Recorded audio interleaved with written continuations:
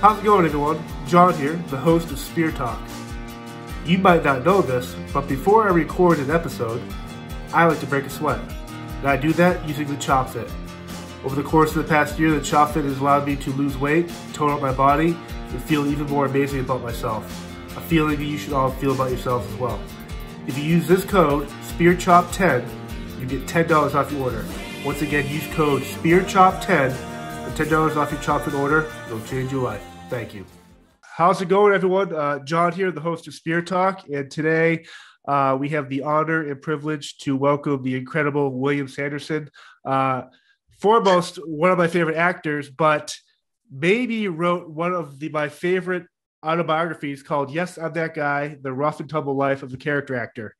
And I had reached out to William, yourself, because I wanted to talk about your career, because I just really went back and watched the last Deadwood movie, and I'm like, man, this guy has such a fascinating life. So in my basic research, I knew about the Army, you're serving in the Army, but then I'm like, well, William wrote a book. And so literally the day after I reached out and you responded, I go, I got to read this book because there's stuff in here and I want to talk about it that kind of blew me away. So to have you here today, William, is an honor and a privilege.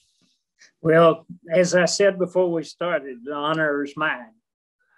And so I know you're kind of out of retired from Hollywood, and I know the last year has been crazy with the pandemic, but what have you kind of done to kind of stay sane through this whole craziness? Well, that's a great question. I had football to watch, and I don't have that now. But yeah, I had slowed down in the acting. I thought this would be great. I can promote, and somebody will come up to me and say, "Are you working?" And I'll say, "Yeah, I'm promoting a book." So I'm very grateful to you. We couldn't do much promoting during the pandemic. P.T. Barnum said, without promotion, something bad happens. Right. Nothing. But to answer your question, not a lot. I'm the dog walker now. My mother-in-law passed away, bless her heart. And sorry about that. I got a promotion. I'm the dog walker. That's good. Dog's best friend right there.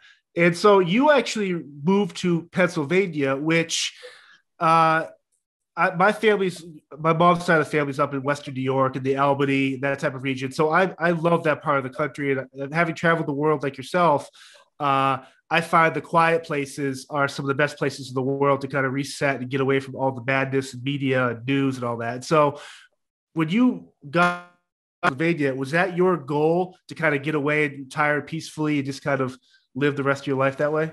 Well, I never saw myself walking away from acting, but I love my wife, and she wanted to be close to her family and help them out. And she did, and made them more comfortable. Her grandfather made it to 100, and I was happy to be part of it. But it took a little getting used to. But as you know, these people are very real here. So I love that. I love the people. I go to the American Legion, and it's quite different from Hollywood. But Hollywood has changed so much, and I'm not sure I'm woke enough, for Hollywood. Now we're not talking about politics. Excuse me. Right. No, it's all good.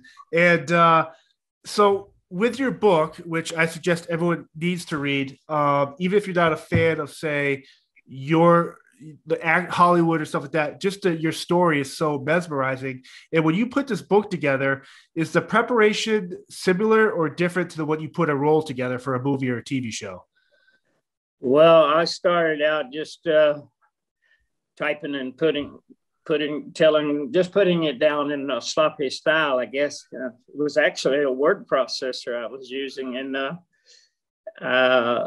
I soon learned I'd need somebody to help me organize it. So I asked a man in Hollywood to do that. And my wife was a big help. I used to, as the book says, drink too much. And I made a pact with God. You help me get through this book, I'll stop drinking. Yep. And excuse me, I did. You know, but I don't know if I'm answering. Do I approach it like the roles? Probably. I had to go back the sections when I was a kid and following Elvis. I'd have to go back and get dates and things. But right. I'd say, probably the only way I know how.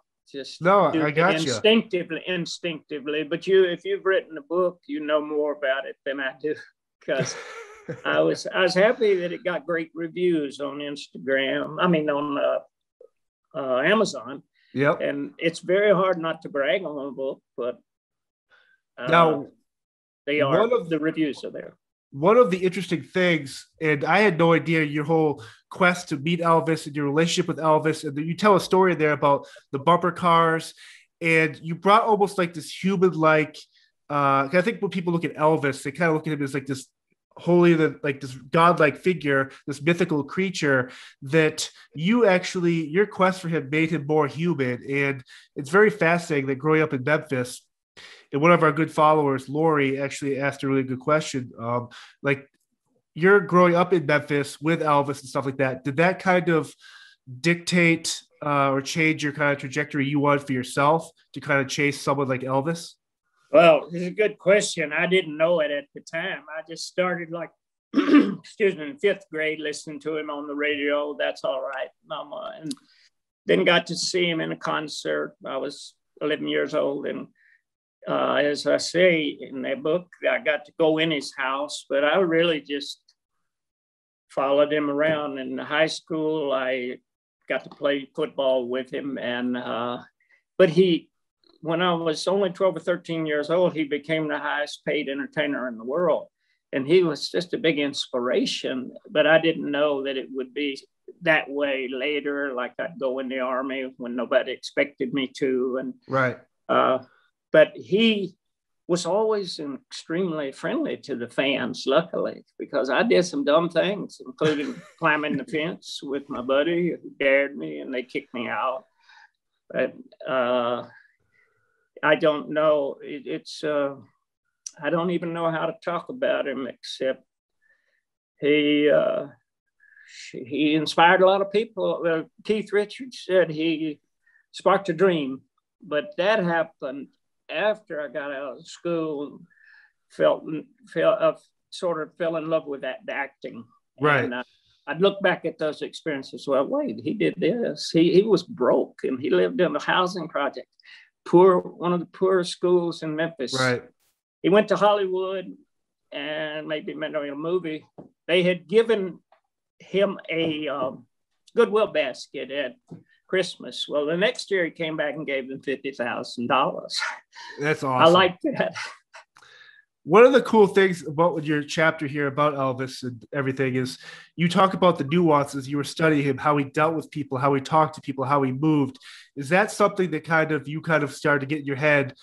Eventually, as you become a character actor, have you developed these skills? Is it watching people? Is that one of your things where you kind of figure out how to really get into a character? If nothing else, I guess I was one that stood in the back and watched him a lot. And he'd get out of his, he'd rent the theater at midnight and bring his friends in. And I could drop the right name, I could get in, but he got out of a Winnebago, and his buddies got out, and somebody asked him for an autograph, and he always talked like he'd been in the service. Thank you, sir. Nice meeting you, sir. Yep. That stuck with me. And I got his autograph, and some woman who does nothing but this, it's worth a lot of money. But I'm not selling it. Gosh, my stories get so long, good John. No, it's awesome. And I'm glad you bring up the your military service. When you're in the military, the Army, are you thinking what's ahead after that? Like, when you're in the middle of your service, what is your thinking as you're getting ready to transition out? Is it jumping into acting? What are you exactly aiming to do with your life after that? Well, when I went in the Army, nobody from my high school did. It was a real good public school, and they went to college. And I knew I wanted to go to college, but I just impulsively volunteered for the draft at 18. I didn't want 3 years. I'd have thought I'd forget what little I learned in high school. So I only did 2 years active, 2 years reserve, active, and then 2 inactive. But I guess I was a little scared Right. going to the Army. And, the sergeant says, "Who can whip anybody here?" When we came off the bus. So I didn't raise my hand. Yeah. I'm 5'8" and nervous, that a big black gentleman raised his hand, and we got along fine. I don't know. I don't answer your question. The Army, but it gave me the GI Bill to get all the way through law school without taking the bar exam, which someone would say is axiomatic. I should ask you about your background in the military. I believe your company, wasn't he a decorated war veteran? Yeah, he was a decorated military Marine Corps and disabled. And wow. That's kind of why we started this company. Once he got great. out, the story about Chris, the CEO, is that he grew up in the Frank Zappa household, was Gail and Frank Zappa. And so when he got out, he basically got brought in with the family, kind of lived with them and stuff out in California. And that was some of his first clients, is the Zappa estate. So that's how he kind of led into from military to this private security field, because someone like Frank Zappa was like, "Hey, I'll help the veterans, I'll help the military." And then kind of one thing led to another. And yeah, it's just I love seeing veterans and stuff, and whatever we can do. We work with the Department of Defense and Skill Bridge program to help military men and women transition into the civilian world. And I think that's something that's very vital in today's day and age. I think I get so sad when you see veterans or military people, Vietnam vets, all these guys and girls that are hooked on drugs or homeless. And I wish there was more we could do about it. So whatever small part we can do, helping them with getting licenses and schooling and stuff like that, we're going to be proud to do so. But for you, thank you for your service. Well, thank all of you. And I read how the guy who started, his name escapes me, but had a distinguished career. And I often say mine was undistinguished, but I stayed out of trouble the whole time. I worked at it, and in retrospect, loved the discipline, but only if they would read the book, they'll see where I got in trouble. Right. At Andrews Air Force Base, ironically. But I'd always looked up to the FBI. Until that time, I lost a little respect, because everybody that stopped me in this instance on the Air Force Base didn't believe that story. Me. You're lying. I love that story. You're lying. And so the FBI guy takes my money, buys a ticket. It got me most of the way home to Tennessee, and I had to hitchhike. But anyway, I hope they read this story. No, and again, whatever we could do to get people to read this, because it's super fascinating. And so how I knew about you, growing up a Blade Runner, Rocketeer, all these different roles, Deadwood, True Blood. But I've always struggled with, I always thought when people refer to themselves as a character actor, that they're kind of not. So I guess the question for you is, what's the difference between an actor and a character actor in the simplest form? Boy, that's a great question, but I say that character actors are the ones that won't win any beauty contest generally. Okay. And the obvious, but I have loved being a character actor and meeting all the A-list actors in the world. That I did, and it carried me around the world. So I heard you say that you'd been around. So I didn't know if your work carried you or you traveled. But I travel. I never go to these places had I not been an actor. Right. So I travel the world for security, doing security for celebrities, bands, and stuff. And it's I guess a perk of the job. But just like any day, you can have really bad days, and just how you process those bad days and move forward, I think, is what's super important. I'm sorry, I think, blow my nose more. We thought it was snowing here in Pennsylvania, but I can't tell if it was leaves, but my nose keeps. It's snow flurry, my wife This said. weather has been But ridiculous. about you and your security, it fascinates me. And did you study martial arts too? I went to a military college, did Navy ROTC for 4 years, and then from there I did 6.5, 7 years in the Secret Service with Obama.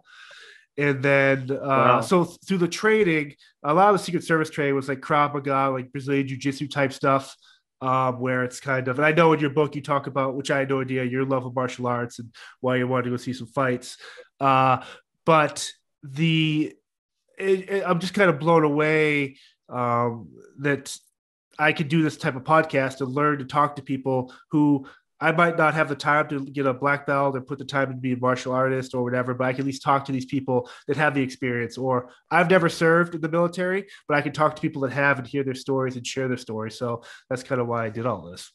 Well, it's like dropping a name. I was undistinguished. My brother put two tours in Vietnam, and so enough for that. Can I show them my shirt?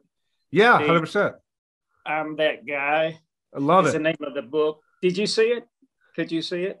Yeah, no, it's great. Anyway, I'm that's a character actor. They'll say, "Oh, that guy was on the Newhart show. Oh, that guy." Or and then that weirdo that was in Blade Runner, that guy. So that's the literary agent picked the subtitle of. And I think it fits. No, it's one of the cool things. Like when you do a movie like Death Hunt with Lee Marvin, Charles Bronson, or Lonesome Dove, and all this wide. It's just for whatever reason. I don't know if I'm drawn to character actors because the reason you said is because they're the people that are the nitty gritty with the crazy makeup, or the people that make these stars like really shine. And I guess when you work with someone like Tommy Lee Jones, or think of all these other A-listers you've worked with and made their movies that much better, did they have a sense of chip on the shoulder because they know you're that good? Or do they respect the fact that we need someone like you here because you bring gravity to this movie or TV show? Oh, they're like all of them. Some, if they get what they want, they're very happy. But the trick is to try to be good in your moment, but don't upstage the stars. Tommy, we might have Tommy Lee, you mentioned, might have a love-hate relationship, but I did 6 projects with him, and they asked me to do a 7th with Batman and Val Kilmer. Pardon me for dropping names again, but I couldn't do it because a famous director wouldn't let me out of the rehearsals, and I got another movie at the same time. But Tommy, very bright, great actor, and I learned from him. But like Chevy Chase is a different kind of person than James Garner was. James Garner was kind, and he took time. I was pretty new on the West Coast to why you have to do what you do. Right. The same thing when they reverse the camera. And Chuck Norris was great to me, put me in several projects. Yep. They wrote a role for me, and then I couldn't do it. And Emmett Walsh did it, and it was the highest grossing independent film, Missing in Action. That, if I can interject, somebody says, what's your book about? It's about my successes and disappointments, often being a danger to myself. Right. And then I talked to these people at a book club in West Virginia, and I said, the drinking, the arrest, the self-sabotage, the self-doubt, and on, but somehow continuing to get these jobs in Hollywood, and a lot of jobs. Thank God. Now, and it's all relative. You mentioned Chevy Chase. I think Fletch is a top 5 comedy. And so and you've obviously have this incredible career in science fiction, horror, Westerns, timepieces. Is it tough, or depending on if say it's a comedy or a Western or a vampire show, when you have to become a character, is there a certain genre that's easier for you to get immersed in that character, or are they all kind of blend together? It's just on you to kind of make that character live in this world? Some of my peers might say, oh, he does the same thing every time. But on my website, it says disturbed guy, Western guy, sci-fi guy, and it goes on to several. And some nerd groups have picked me as one of the top 10 nerds, and that's a great compliment. But I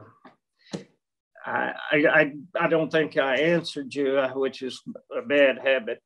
No, it's hard. It's hard to talk about my book and not sound like I'm bragging. And I just thank you very much for. No, you have reading to. That's why you're here to talk about your book and your career. What's fast? So to follow up on the character acting, when you do a TV show, whether it's Newhart or True Blood or Deadwood, that character has to be created every episode for a duration of years. Is that harder for you to kind of jump back into in and out of that character as opposed to, say, Skeets from Rocketeer, where it's just one movie based on you? How do you differentiate between that? Well, it helps if you've done the theater, which a lot of my friends did. And the more theater you do, the better you can be. I happen to have played the town crazy a number of times back in New York in the 70s. And so I transferred. When I went to see the people at Newhart, I just kind of did something I'd done in different projects. I put a quarter in my ear because I'd seen people do that down south. Nobody knew it was in there. I did it for good luck, but I watched a lot of bums on the Bowery in New York, and it looked like he's picking lint off his hair. I don't know what he was doing, but I did things that I had already done. That's why I had that trouble with the guy that tried to stop me from auditioning, because I knew I could do the play as well as anybody, or I thought I could. Classic play had been done on Broadway. And anyway, I never remembered that story about taking a swing at somebody, but we were at a small party in Hollywood, and they told my wife. I didn't. As you may know, some people, there's a lot you don't remember when you drink. Yes, getting kicked out of Spago's restaurant. The bartender said a few months later, "You want me to tell you what you did?" I said, "Yeah." He said, this guy came up to me and said, "You're the best actor I've ever seen." And I thought I was Lee Marvin, and I hit him. But I found out months later, he works on the Newhart show. And he was an editor, and somebody said, "I think you ought to apologize." But when you're drinking, I couldn't hurt a flea. I'm already lost weight. As I might have said earlier, 5'8" and nervous, wanted to be tall and invincible. One of your legacy for Deadwood, I think, is going to stand the test of time. And in your book, the last chapter or two, you talk about the closure you get from Deadwood. And when that show first stopped airing, I was kind of, because there's so many characters there, you want to know what happened to them, and especially your character. And so when was this the closure you needed to kind of, now I know you moved from California to Pennsylvania, but you were able to get this movie, the Deadwood movie. Was this kind of like a really good way for you to kind of be like, I have closure on this part of my life? Well, it's the hardest thing to talk about. The last movie, it still won an award, but a number of people, including me, got left on the cutting room floor. And my wife, or Minerva, I call her sometimes, don't talk about negative things. Luckily, when I was finishing the book, I was reading the script where I had some lovely scenes and both poignancy and yelling and being a buffoon. And it didn't end up in the movie, but other actors did. But I got to say positive things. Boy, this is tough to talk about. The creator of the show was ill, and he was the only man I answered to for 3 years. Now we had 6 bosses. And the 6 bosses can capsize the boat, but I survived it. And that's part of it. That's part of my claim to fame. I've I had love people I that. played Little League ball tell people, I didn't think he'd live this long. You know, I barely. He said we did a double play, and he said, "Good job, Sanderson," or something. He says I put my middle finger up instead of saying. I guess he meant instead of saying thank you. I don't know. I've often done the wrong thing. It's called Imp of the Perverse. If anybody wants to read it, by Edgar Allan Poe was my nickname on Deadwood. It's the kind of person who will do the wrong thing because he knows it's wrong. Right. It's a heavy duty short story. Now, your relationship with HBO from Deadwood to True Blood, is this something where they lock you into like, how does that work where a network is like, we need this guy for our show? Do you get locked into the HBO itself for these roles? If I'm understanding the question, like a show like Justified was a great show, but I think I was on a show called True Blood, which I love to do. And you're not allowed to do certain shows, but not that anybody was clamoring to get me in their show, but I loved working for HBO. I loved working for David Milch, the creator. And if I can be a politician for a minute, Ian McShane is good a villain as there ever was. I'm not answering your question. Molly Parker, good actress, and all of them, Timothy Oliphant, Earl Brown. I was lucky to work with that cast and another great cast on True Blood, but starts with the writing, and we had good writers. Now, there's a part of your book too where this article put out a top 10 list of your best characters, and I thought it was funny your kind of response to it, because there's certain characters on this list where they should be on the list, they aren't. Do you have a top 10 list of characters that you think is on your list, or are you just so proud of everything as a whole? Oh Lord, I'm not proud of everything, and I did some bottom feeders, and I loved reading Bob Dylan. Said, well, I took some jobs I shouldn't have, but he had a family and he had to support them. And, but usually the ones they ask me about the most, or the ones they've seen, stick in my memory. But Johnny Carson, with whom I did get to do a scene and work with, he said he had more disappointments than successes.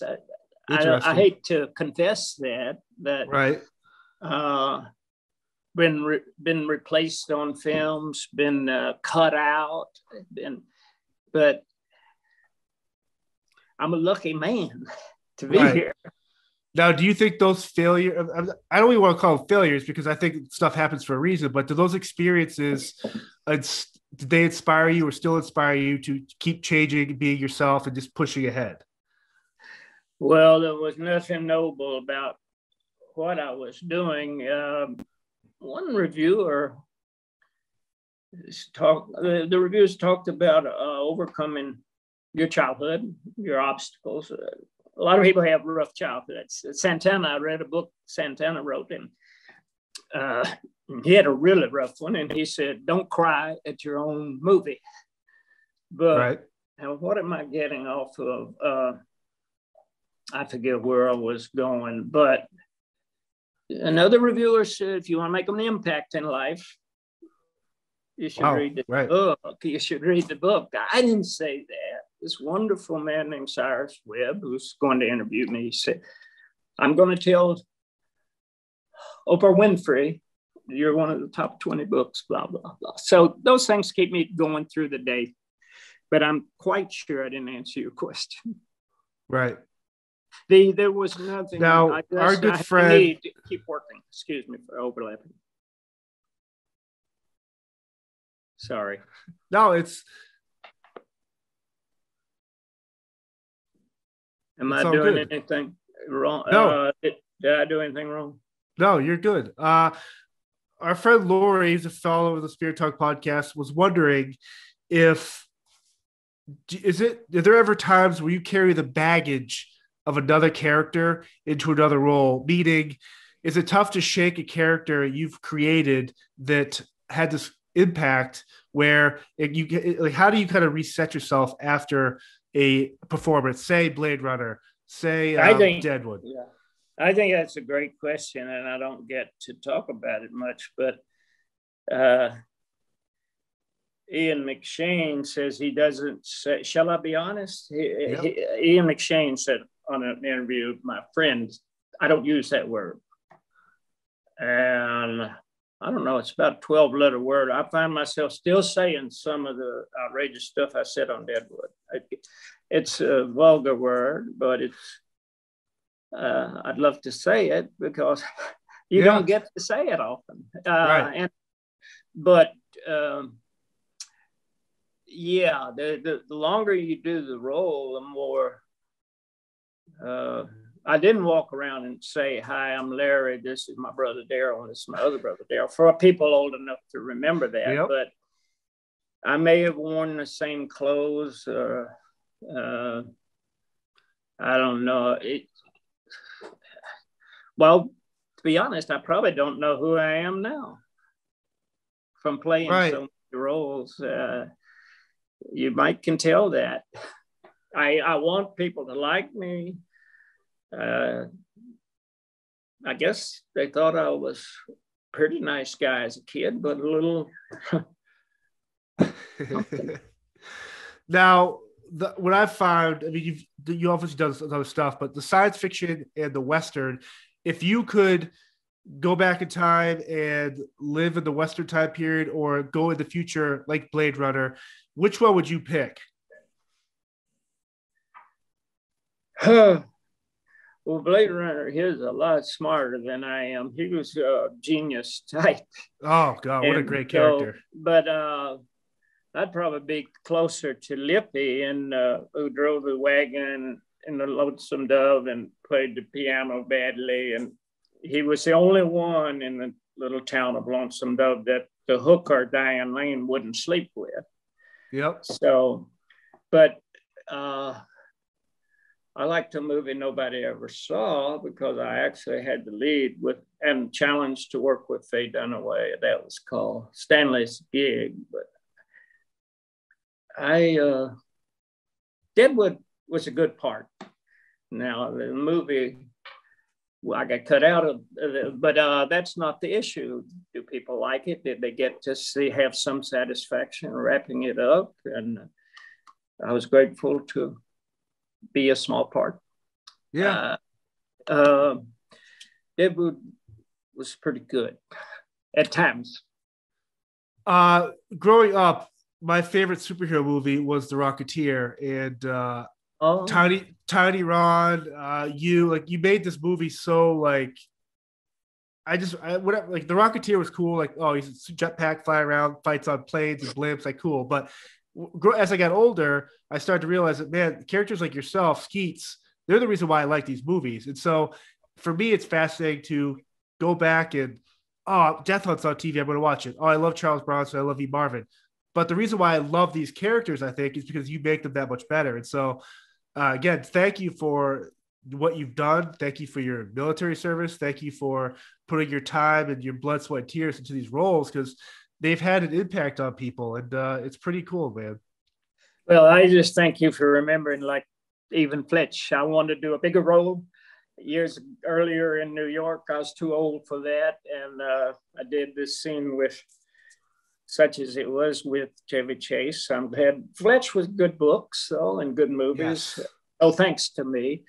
But thank you again for letting me talk about that's vanity. That's an exaggerated opinion.